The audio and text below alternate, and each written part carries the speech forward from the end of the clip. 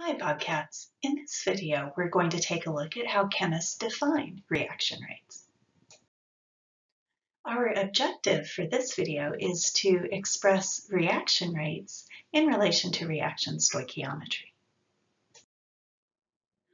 When we define the rate of a reaction, we want to have a uniform way of expressing what that means, regardless of whether we're monitoring a reactant or a product.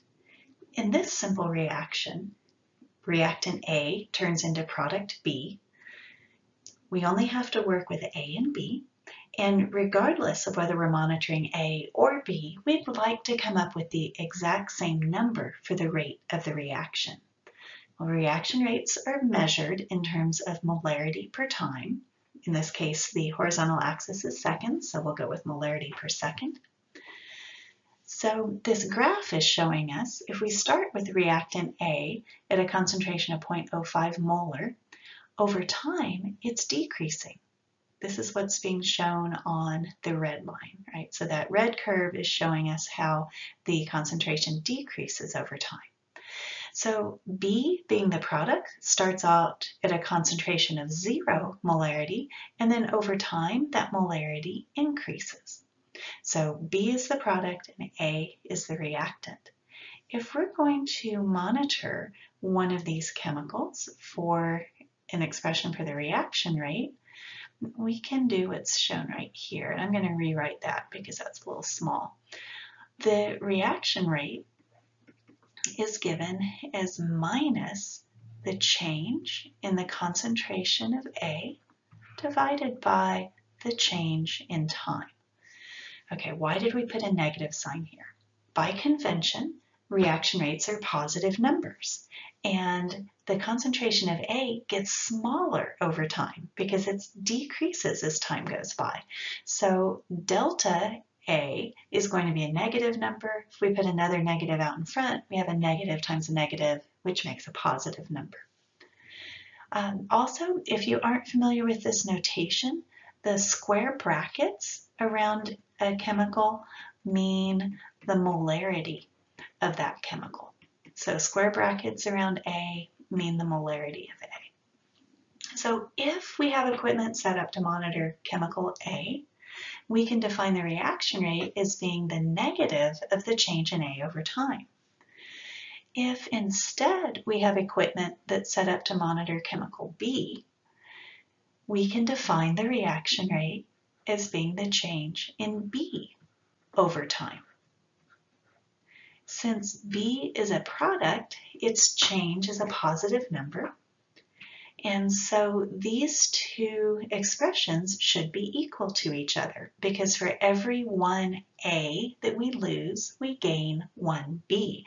There's a one-to-one stoichiometry between A and B. Things get slightly more complicated if we have coefficients to deal with in our balanced equation. So in this case, we have 2A yield B. So for every 2 molecules of A that react, we get 1 B molecule. When we go to write the expression for the rate of this reaction, that rate needs to be a uniform number, again, whether it is that we're looking at chemical A or at chemical B. Since we lose 2 A's for every 1 B that we gain, if we monitor just one chemical or just the other, we're going to get 2 different numbers that differ by a factor of 2. So the standard has become, when we define the reaction rate, to divide by the stoichiometric coefficient of the chemical from the balanced chemical equation. So chemical A is a reactant, which means we're going to need to put a negative sign. And then it has a coefficient of 2, so we'll put 1/2 out in front, where that 2 down there in the bottom is the coefficient in the balanced equation. And then we'll have the change in the concentration of A. Whoops. That is A, not T. I'm getting ahead of myself. So the change in the concentration of A over the elapsed time. And then that will also be equal to the change in the concentration of B over the elapsed time.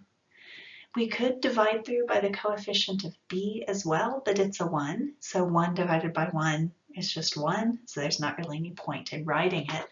And since b is a product and its concentration increases with time, we just leave it as a positive number.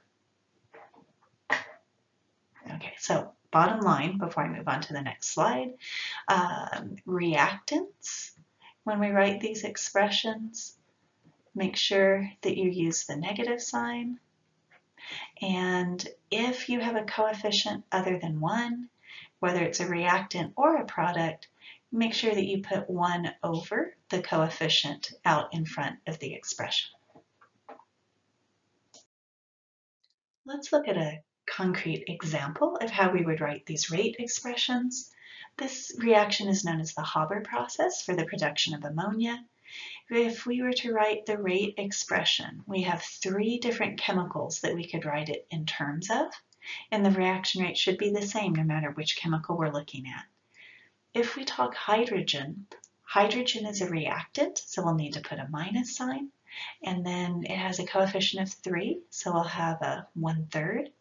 Then it'll be the change in the concentration of hydrogen divided by the change in time.